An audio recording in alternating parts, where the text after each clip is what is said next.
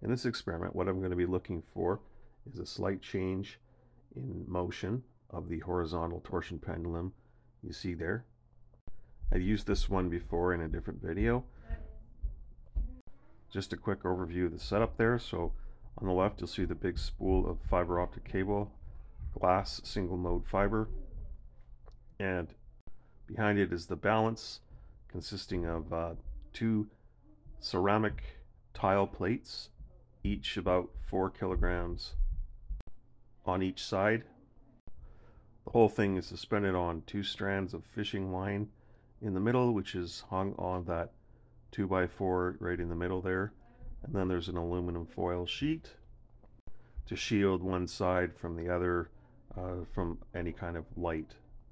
There's also a plastic sheet there in front just to stop any air movement that might interfere. Here's a close-up of the spool and about how close the ceramic tiles are to it. Top view of the apparatus. Now here is a red laser line that's attached to the center and the very bottom of the torsion pendulum. And this is just looking at the oscillation period of the whole thing in time lapse. So it swings from about 55 to 50 centimeters. So the green light is another laser pointer I use to tell myself when I'm turning the laser on.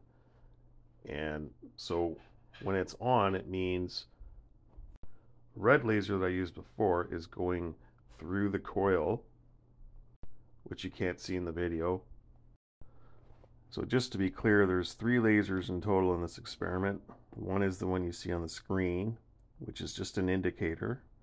The other is the laser that I'm shooting into the fiber optic coil, and then the other green laser is just a visual indicator to tell me when I look at this video later on when I'm actually turning on the laser.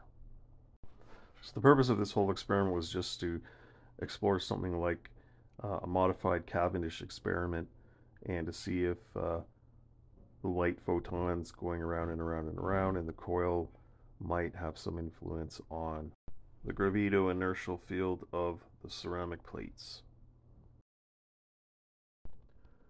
So because there's no detectable radial forces here, I might conclude that having a bunch of windings like that doesn't make the effect stronger.